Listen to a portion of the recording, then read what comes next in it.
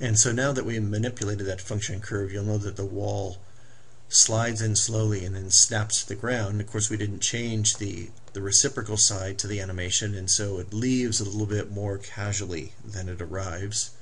And that's maybe not all that bad, so that the composition doesn't look exactly the same on both sides of the center line here of the animation. So each of the items in the model that have been grouped together can be moved into and out of the scene in the same fashion. So thus far I've been using mostly set key for all of this. We'll turn it on one more time and set a key here at frame 60. We'll be certain that we have a keyframe here for this set at frame 120. I want this to arrive by frame 74, so we'll set a keyframe there as well. Likewise, we want this to arrive by frame 106 on the opposite side. We'll set a key here. So in terms of pulling this off stage so that it sits off stage and off camera all the way through frame 60 and then begins to move on, let's just look at the alternative method of auto key. And with auto key turned on, all I have to do is simply change some value on this. In this case, I'm translating it in the X direction, and we see a key here has been established. Now, of course, this is different, and 60 to 74 have both the same set of values. So we'll come to frame 60, and we'll right-click, and I'll steal the value from frame 0. And now we should see that this actually sits here flat, not making any change. And then from frame 60 to frame 74, it slowly slides onto the stage. And of course, in the reciprocal direction, we see no change because we haven't set anything up. They're different. So at frames 120 and 180, we want the same value that's on 0 to be parked there. So the animation is from 106 to 120. It goes from being on stage to being at whatever the offstage value is, which is 0.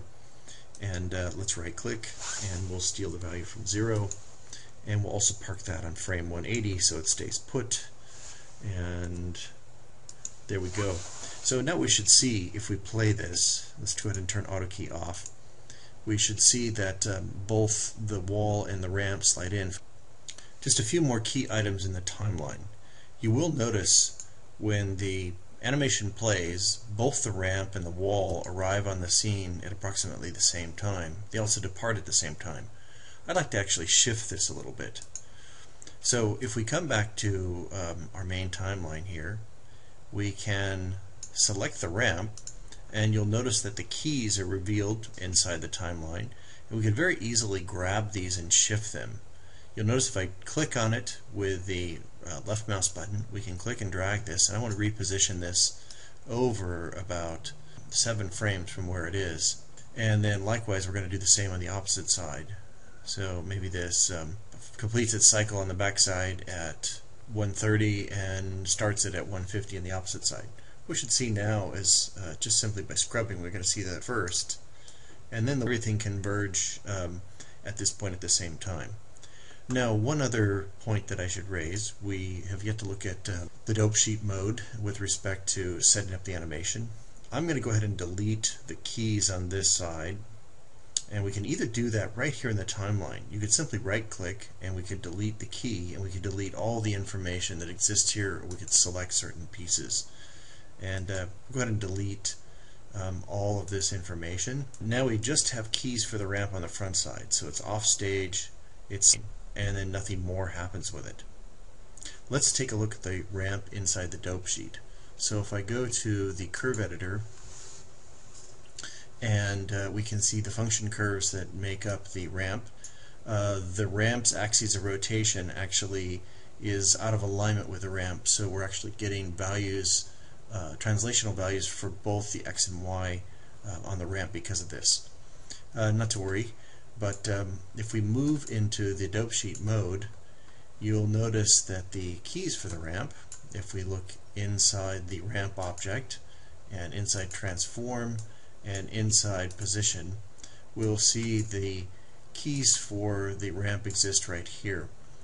So what we want to do is take advantage of DopeSheet in this case to build the other side of the animation without having to set it up through incremental key positioning and adjustment of the function curves and so forth. We can move to select time, and once that time is selected, we can copy that time to the clipboard, move to some point in the future, and then paste that time.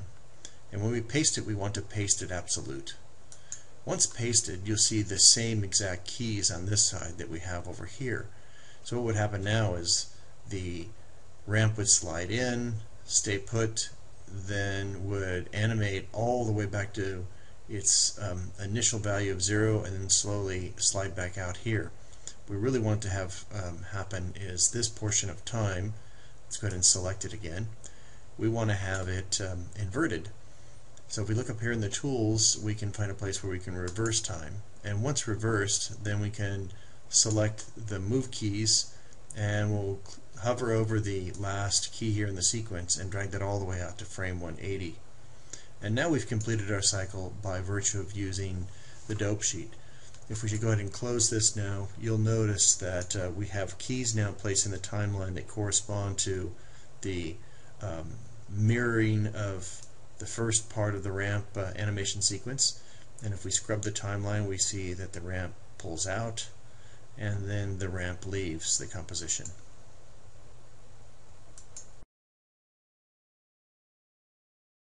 And of course, once you've set up the animation for all of the elements inside the model file, then you attempt to retrieve some output, and you're looking for, as a first pass, a 320 by 240 MOV.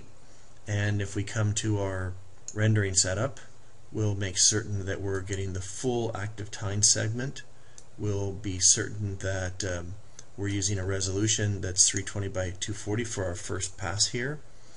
We'll be certain that we've assigned a file type here that is a digital video file type, and so we'll select MOV, and you can give it a name. When it goes to save this for compression type, you want to use MPEG-4 video is optimal, or H.264 is actually a really great compression. You're not going to see much loss there, and the frame rate, of course, is 12 frames per second. And we can likely go for best quality on this, and we can click OK. And once that's done, if you proceed to render, then 3D Studio is going to render out every frame and package it up inside an MOV saved to this file name.